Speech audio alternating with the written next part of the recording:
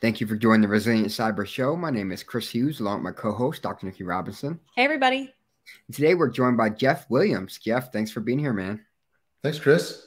Yeah, we're excited to chat with you. I've been following, your work. I found you on podcasts. I've read articles of yours. I've read LinkedIn posts of yours for several years now. But for folks that don't know you, haven't been following what you're up to in the industry, can you tell us a little bit about your background and how you got to where you are now? Sure. I actually got into security kind of accidentally. I was a developer. I joined a Navy project back in 1989, and they were building a B2 system. And I got to learn, all about high assurance, Orange Book, formal modeling, and so on. And just, I really liked security because it allows you to look at the whole system.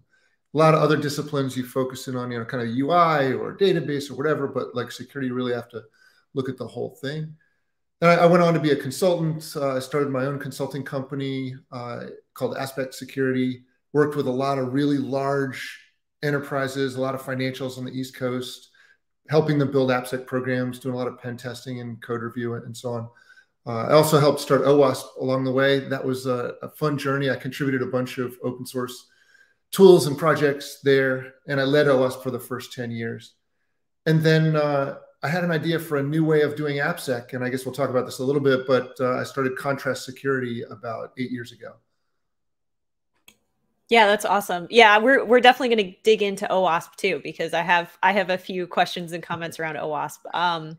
But I did want to start with an article you actually wrote a couple years ago that I saw. I'm a huge vulnerability nerd, and this article that you wrote about essentially context around vulnerabilities. How do we talk about them? How do we discuss them with other people that may not have the depth of understanding or maybe need to understand them in depth, but how do we communicate risk essentially? Yeah, it's so important. One of the things that I did with my consultants is I trained all of them in how to communicate the findings that we would find these great things. But I told them, look, if you find something incredible, some new vulnerability, some incredible security problem, and you can't communicate it effectively, you might as well not find it. And so we spent a lot of time trying to figure out what the best way is to communicate vulnerabilities. And after doing that for 15 years, I decided to write down an article. So I've made all the possible mistakes in communicating vulnerabilities with people, and I tried to write down how I think about it and how to really communicate with the folks you're talking about, people that don't live and breathe security every day. So I wrote this article called How to Vulnerability, and it really kind of goes through a breakdown of exactly how you should establish trust, build confidence in what you're saying, gently present them with the fact that there may be a problem, and then advise them on how to deal with it. I found it to be really effective. So I encourage everybody starting out in security to take a few minutes and spend a little time on the softer side of what we do. Yeah, I loved that because you essentially equated vulnerability context and how do you discuss this to a vulnerability recipe, right? Which we might call like a maturity model now, or how do you sort of increase how you talk to people over time? But I loved the analogy of a vulnerability recipe. Yeah, I'm not a huge fan of like big heavyweight maturity models, by the way, but like this one, this is simple. Really, yeah, this is like a little rubric for knowing if you're actually communicating what you think you are. Yeah, exactly. I love that. Something easy, simple to follow. I love that. And I also saw you spoke to Ron Ross recently, because we had him on, I think, like last year, and was just awesome chat. I think we chatted with him for like an hour. It was great. But I know you guys are talking about, a lot of the work that he's done around cyber resiliency, of course, software supply chain. Can you talk a little bit about like what does security assurance mean? What does that mean to software and to developers, and both to developers and to the security side of the house? Yeah, so Ron is great. He and I come from a different era of cybersecurity, unfortunately. But we go all the way back to the Orange Book days when assurance was really the main topic of conversation around then. And since then, we've gone through kind of eras of like risk management and even DevSecOps, and I think we've lost something along that journey. Assurance is really about proving to someone that what you've built is secure enough for the threats that it faces. And, if you just go do a pen test, or, you run a scanner on something, or, you do these things, you use a maturity model, you do all these activities, but you're not really generating a strong assurance argument. What do you have that communicates to someone else that what you built is secure against the threats you believe are viable for that thing?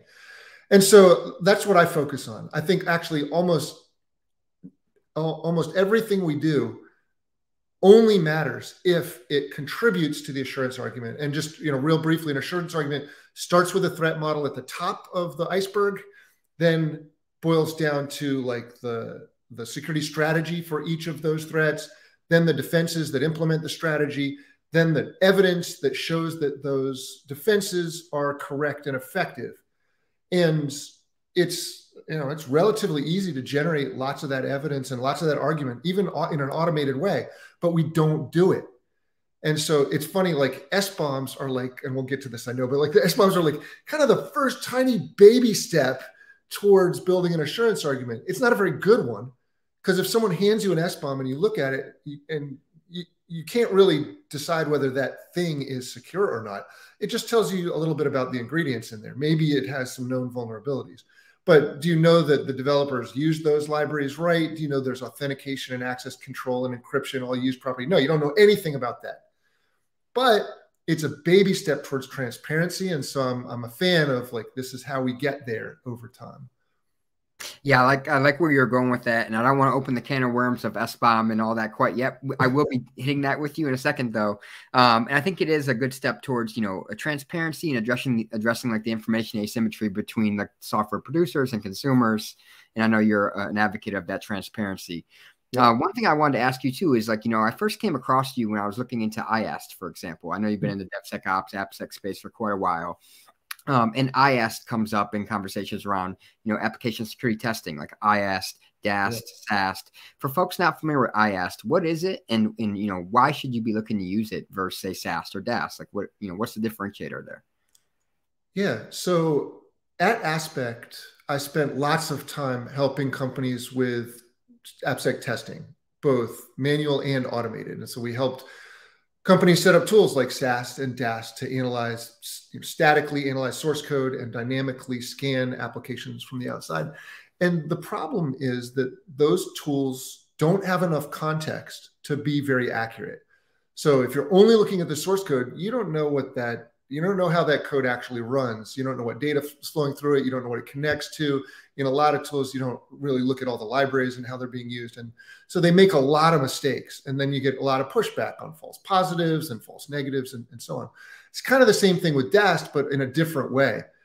DAST scans from the outside. And so it can only see what the application reflects back to it to make decisions about whether there's a vulnerability. So it's hard. And we had this idea because in order to deal with that, what we did at Aspect was we did a lot of manual code review and a lot of manual pen testing, and we did it at the same time. And I realized what we were really trying to do is visualize what was going on inside the running application or API, and then we would have enough context to decide whether something had a vulnerability or not. So we'd look at the code, we'd test a little, we'd look at the code, we'd test a little, and eventually we'd find these really critical vulnerabilities. So we saw for me, it was Java came out with this new instrumentation API in about 2009. And it's powerful. It's a really amazing capability to instrument code in the way that an APM tool would do, like a New Relic or an AppDynamics would instrument for performance. We can instrument an app for security. And so we started doing experiments. We instrumented the application with sensors that would allow us to see what was going on inside the running code with full context. So we can see, let me give you a SQL injection example, right? So we can see the data come in from the HTTP request. We can see the call that pulls the data out of the HTTP request. We can see all the transformations that happen to that data along the way. And then we can see it get put into a SQL query without ever having been escaped or parameterized in some way. And so we can really accurately identify both SQL injection vulnerabilities and SQL injection attacks. And so the other side of the coin of IAST is RASP, or runtime application self-protection. So, interactive application security testing and runtime protection go together. They both instrument an application and make decisions about whether things are really vulnerabilities or really attacks from, by watching the application run. And, our results have been fantastic. We currently protect hundreds of thousands of apps and APIs across lots of really big companies that are now relying on IAST instead of SAST and DAST. Yeah, I like what you were going with that. I think it's it kind of revolves around context, having context that you typically wouldn't have with SAST or DAST, for example. And it takes me back to your comments about SBOM. Is like, you get this artifact, you don't really know the context of, how this software was created, what the development practices and methodologies were, how the developers operate. So I wanted to ask you, I guess, a very broad question. Like, we're seeing a lot of traction around software supply chain security. Obviously, SBOM is a piece of that. VEX is a piece of that around exploitability.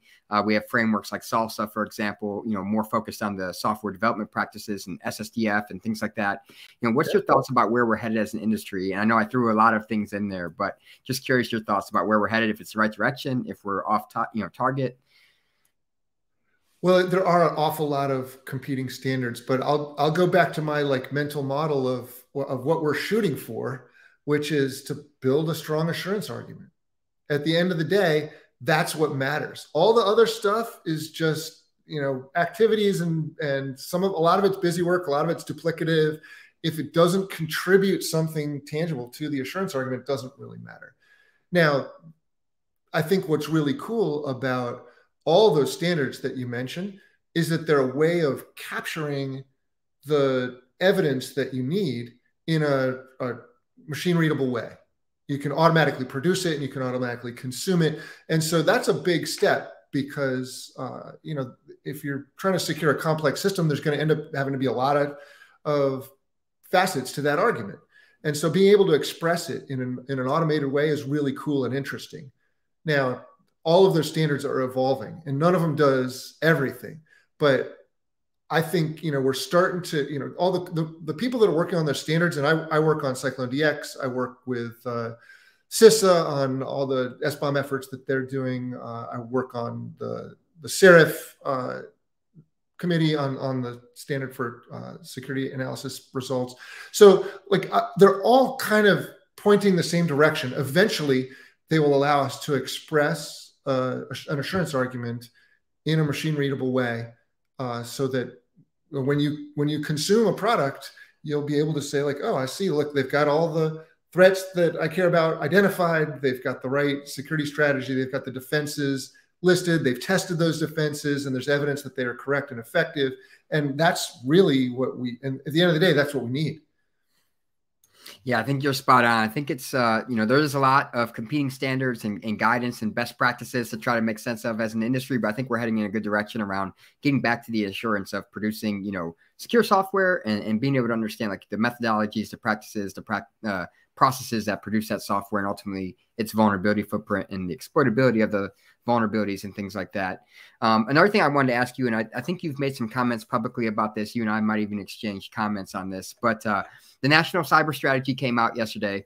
As you know, there's been a big emphasis and a lot of public commentary from leadership and government about holding companies accountable, producing more secure software, comparing it to manufacturing and other industries, in terms of liabilities and things like that. What's your thought on kind of this regulatory push that we're seeing and kind of the more accountability for producing secure software from vendors? Yeah, I think this is actually a big change in this strategy changes the direction that we were headed. And I'm not sure everyone's sort of picked up on that, but previously and under the Biden executive order, we were focused on transparency.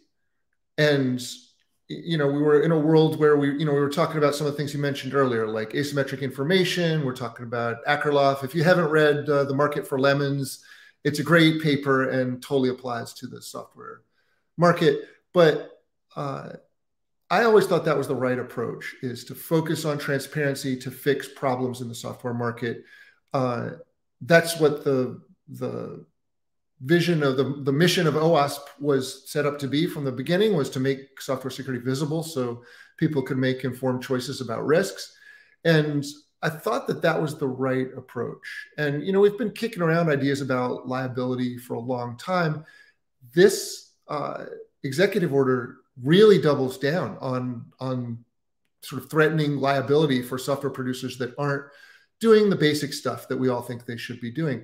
And there's nothing wrong with that, but I think we should try transparency first, because forcing companies to be public about the things that they're doing is very different from saying, hey, we're going to hold you liable if you don't do those things.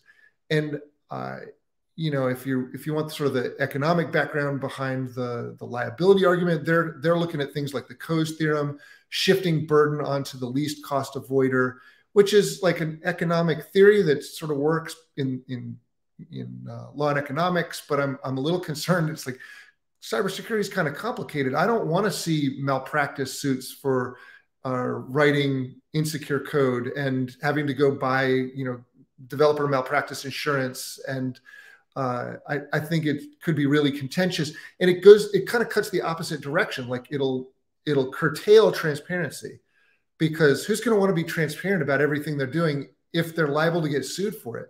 And so much of software is a black box. Like it takes, you know, really deep expertise to tear apart an application and look into it to see if it has the right defenses in place and if they work properly. And it's going to be really difficult to prove that somebody was negligent in building it. So I worry that it's going to negatively affect the transparency that I thought was working. Like SBOM was a great experiment, and people are doing it. People are sharing their SBOMs, and they're improving their open source because they're being forced to be transparent. And that's exactly what we wanted. And what really struck me was in the executive order, there was talk of exploring the idea of creating software security labels for software. I think that was a great idea. I've been talking about that since like 2004. And there was nothing about that in this strategy. It's not part of the strategy, I guess, right? And so that concerns me a little bit. Yeah, I like where you went with this, and I wanted to follow up actually with a comment and a question to you. I think you're right that there's some danger there of, rather than addressing like the asymmetry and letting the market and the consumers make informed decisions around what they use, having the government kind of step in and play that arbiter. And one thing I wanted to ask is, if we go down this route, as you know, there's a lot of best practices, and as you said, software is very complex. It's going to be hard to prove negligence or malintent, for example. How do we define like what is secure or what is, you know, sufficient? How do we go about defining that, given it's such a complex domain? Yeah. So, I mean, fortunately with negligence law, you don't have to prove intent, right? You just have to prove negligence. And so that, I think that's interesting. I kind of think, you know, there's a lot of gray area in the middle, but there's a bunch of things that and this is, look, I'm not really for a liability scheme, but if you're going to do it, then you should probably focus on the things that are like really obviously negligent, right? So there are, you know, if you deploy an application and you just never tested it, or you didn't even bother to check to see if the libraries you're using have known vulnerabilities, there's things that are actually negligent. We've known about SQL injection for 25 years, maybe more than that now. You know, you got to test for that and make sure your defenses are in place and they work properly. And if you don't do that, I think it's kind of reasonable to hold people accountable. Now, I did a project at OWASP called the Secure Software Contract Annex that tried to wrestle with some of these issues. And what it did is it created kind of two categories of security problems. There's some that are like novel that nobody's ever seen before. And, you know, it's not really negligent to accidentally introduce a problem that nobody's ever heard of before. Like if I, you know, like imagine we go back 20 years and I accidentally introduce a CSRF flaw into my application. Well, nobody knew about CSRF back then, so it wasn't reasonable for me to understand that as a developer. But there are a ton of things that we all know about, that we know how to defend against, that we know how to test for, and that you should be responsible for doing. So I think it's nice to have that split and say, like, you know, look, you're not responsible for every security problem that could ever happen in the future to your software, but you are responsible for the things we knew about at the time that you created it. I think that's a really good point, especially when it comes to something like SQL injection. It's one of those things that I like initially starting like researching vulnerabilities and impact. SQL injection is one of those things too that can be scored as a low and medium, like depending on like how it's leveraged or how it's used. And so sometimes SQL injection gets overlooked for like those criticals and highs, even though it's very highly exploitable. So I like that take on that. And you mentioned OWASP, because I wanted to go back to that just because of your, the time that you spent in OWASP and the incredible amount of resources and everything available from OWASP.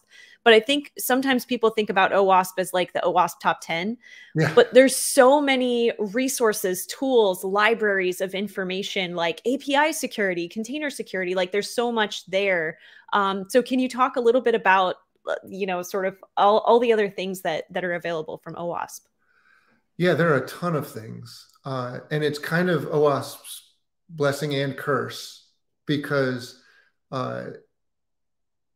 one of the things that I tried to do when I was running OWASP was create an environment that was really conducive to contributors. I think of OWASP as a platform where anybody can come and create a great security thing, whether it's a document or a tool or a process or whatever, and build a community around it. And OWASP would support them and promote it and have conferences to talk about it. And it just allowed these, it's like an incubator for little projects. And, the vast majority of them never really went anywhere. There's lots of them that are on the sidelines of OWASP history, but that's great. Like for me, it was like, let's let 1,000 projects bloom. And the ones that are awesome will take off. And a number of them really have, things like ZAP and ASVS and the OWASP Top 10 series, the cheat sheets. Where people are still using WebGoat, which is crazy because I wrote that in 1999 and contributed to OWASP in like 2001. So I love it. But now there's a whole family of goats, maybe it's a whole herd of goats. They're, like Cloud Goat and Serverless Goat and, Container Goats. They're all over the place. And I think that's really cool because having a safe, legal place to test vulnerabilities and learn about them is kind of critical to building up a community of security researchers. But OWASP's curse is, is a little bit that it's been pretty successful. And so, we were able to grow, we were able to hire some staff to run things, and it's slowly morphed. I stepped down, by the way, from OWASP, I don't know, a long time, almost 10 years ago. And it's morphed a little bit. And it's, once you start having, like when I was there, nobody earned anything. There were no paid employees. And that made it very easy because all the money that we took in from conferences and everything could go right back into projects and promotion and things. But once you start hiring people and they're concerned about their jobs, then they focus on things that raise money for OWASP, and it becomes a little bit of a fundraising organization, less focused on the mission than on building great AppSec stuff. And so now they're struggling with that. Like some of the projects at OWASP are frustrated because they're not getting the same kind of support that they would get at like the Apache Foundation or OpenSSF or something like that. And so OWASP has to decide. There's some in the community that want it to stay the way it was and go back to being an incubator for ideas. And others want it to kind of grow up and go raise some serious money from serious fundraisers and fund some of these projects that people are relying on, like ZAP and ASVS and things like that. So it's going to be tough for OWASP to change direction. It's a big, unwieldy enterprise. And so I'm looking forward to seeing what happens. I'm kind of on the sideline cheering for OWASP because I love it and I'll help, but I'm not in the leadership anymore.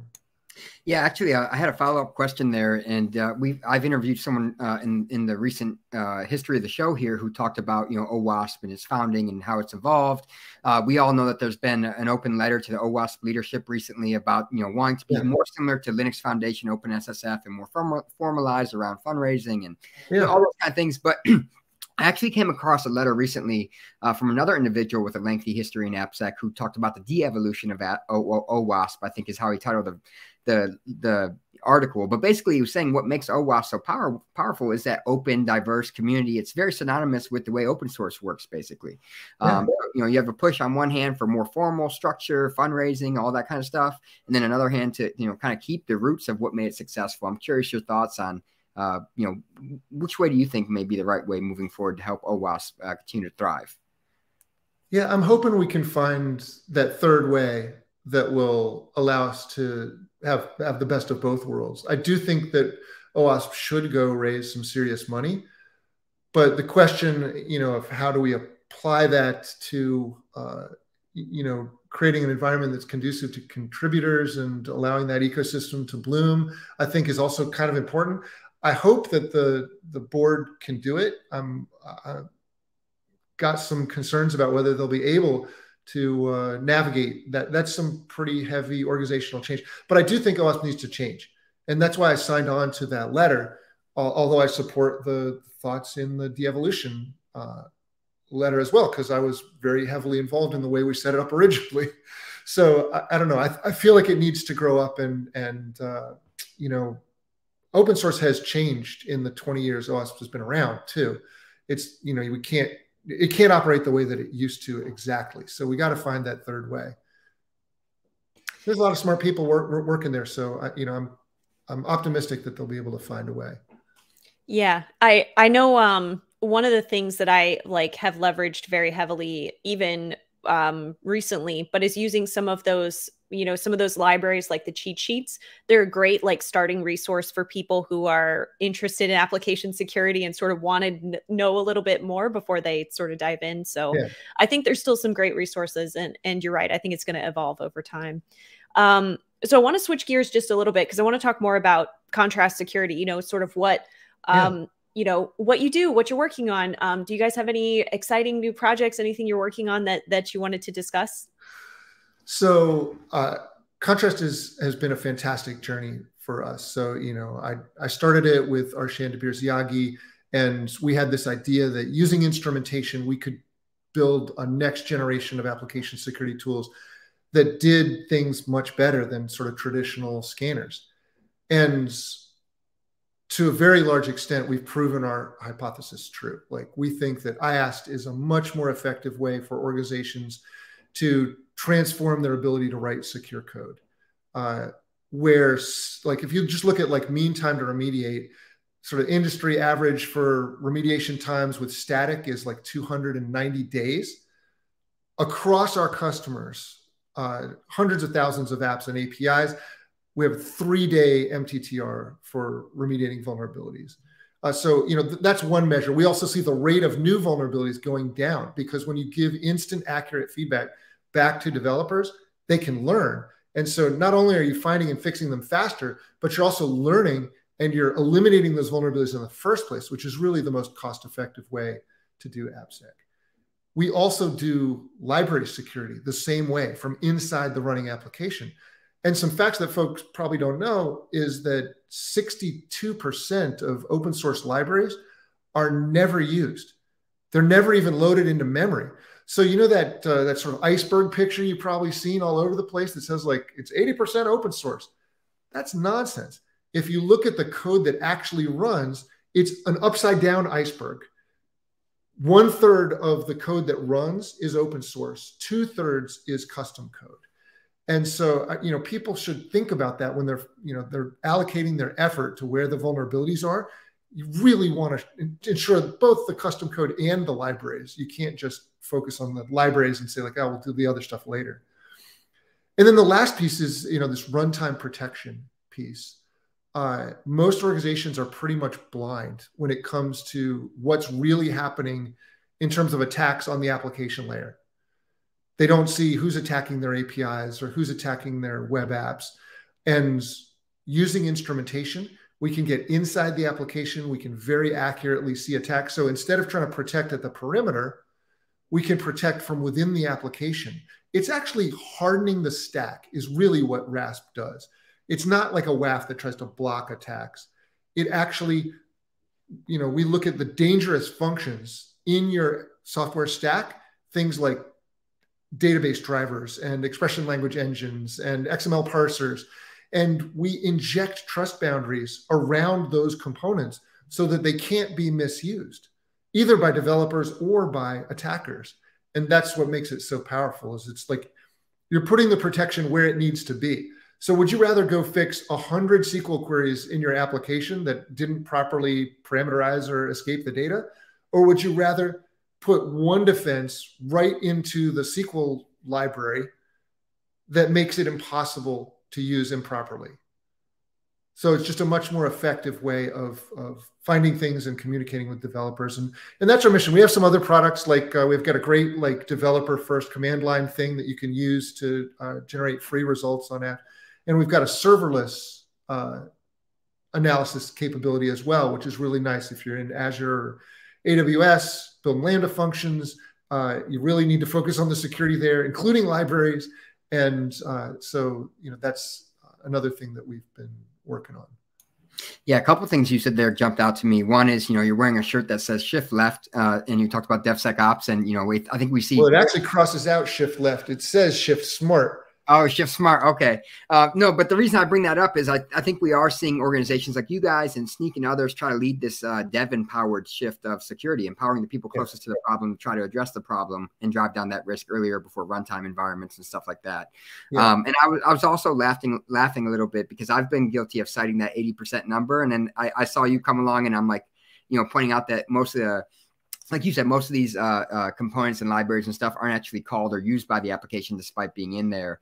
So I've had to go back and check some of my things that I've said and how I present these metrics.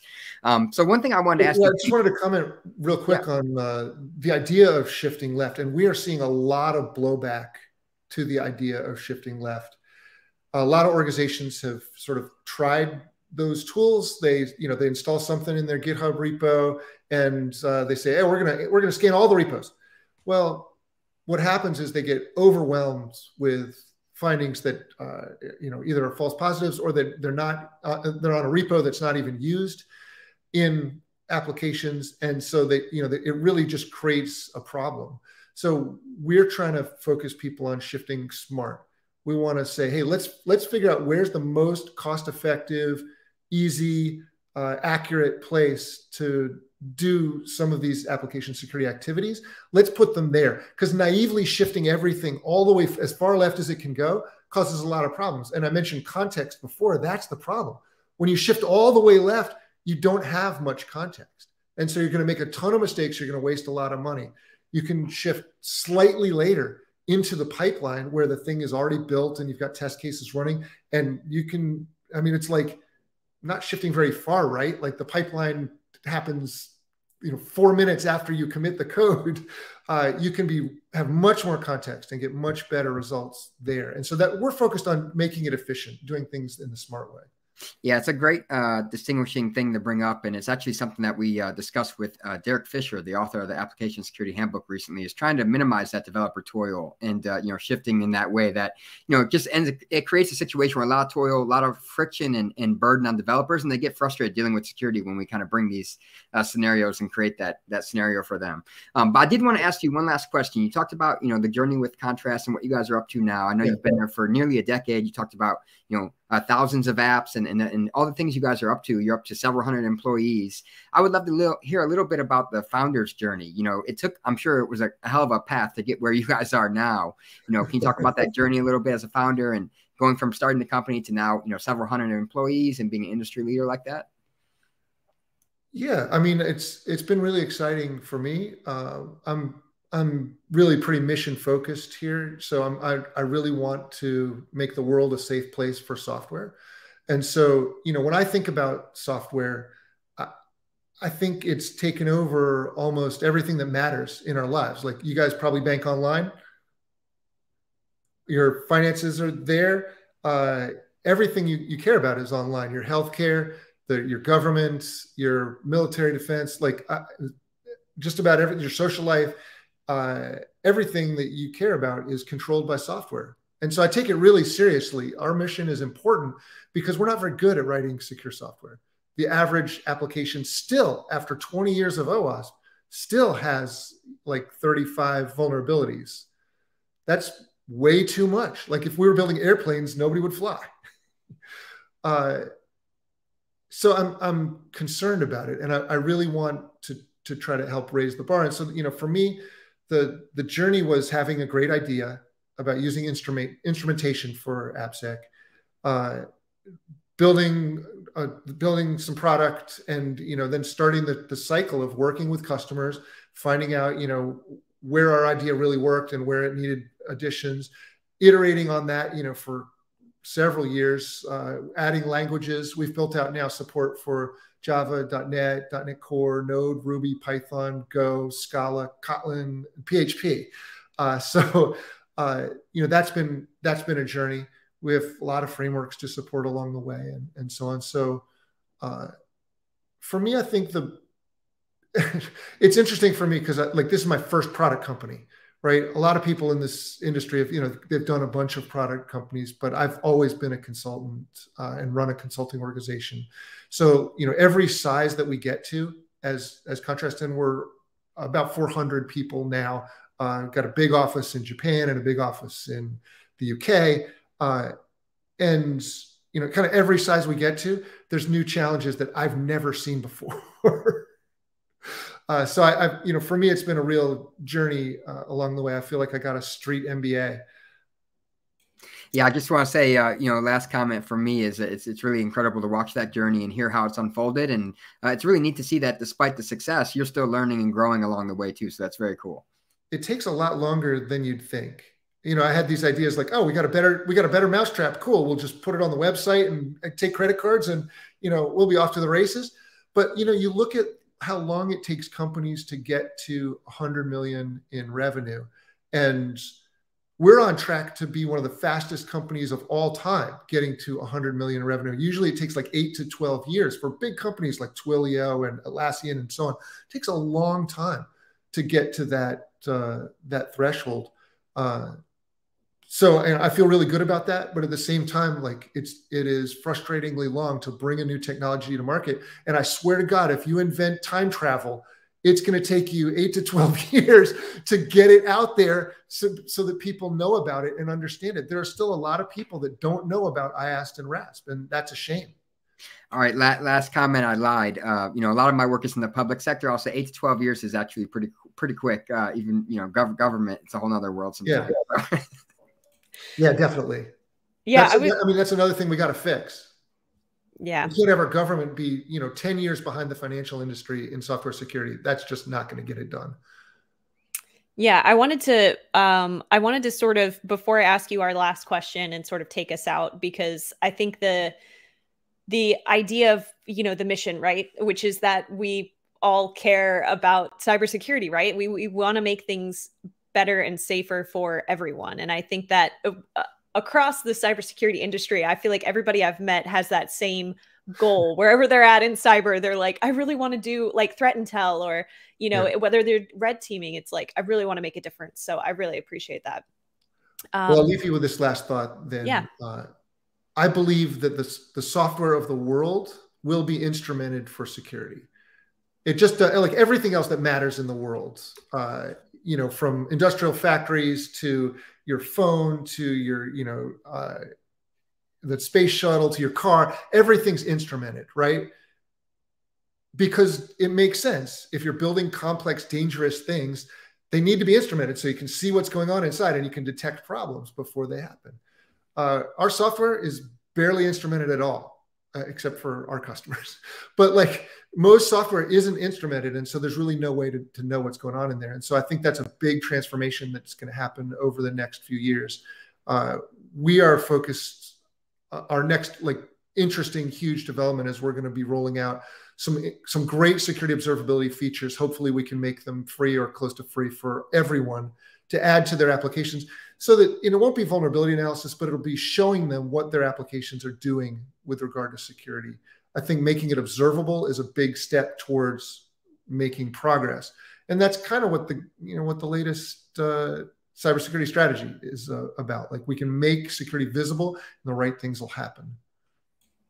I love that. Perfect note to end on. I wanted to say a huge thank you, Jeff, for joining us today, talking to us about all things application security. We even touched on SBOMs, OWASP, everything in between. So thank you so much for joining us this week. That's going to wrap us up for this week. And we'll see everybody next Friday. Thanks, Chris. Thanks, Nikki.